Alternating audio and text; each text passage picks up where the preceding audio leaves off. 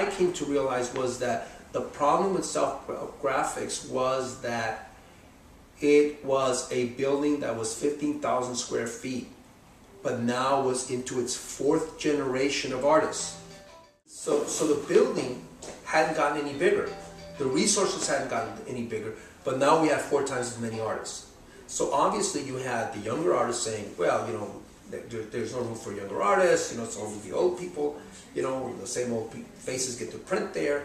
And you had the older artists saying, you know, they don't call us anymore, and they just want new stuff, and you know, the veteranos, and you know, we don't get to print there anymore. Well, they were kind of both right, you know.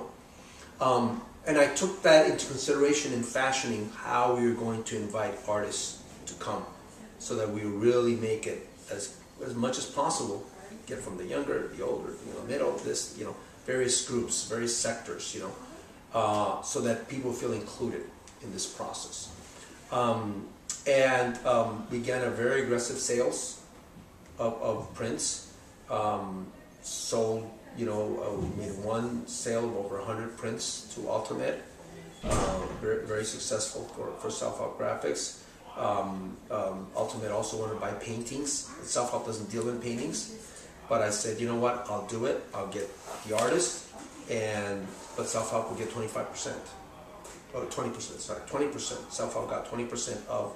I sold all the work and gave the commission, will be the commission to Self-Help Graphics.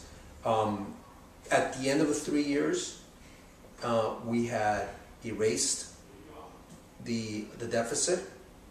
In July of 2008, when I stepped down as president of Self-Help Graphics, we had erased the deficit, and we had $116,000 in the bank, with another $60,000 in receivables. So I essentially left, leaving Self-Help the exact opposite of where I found it.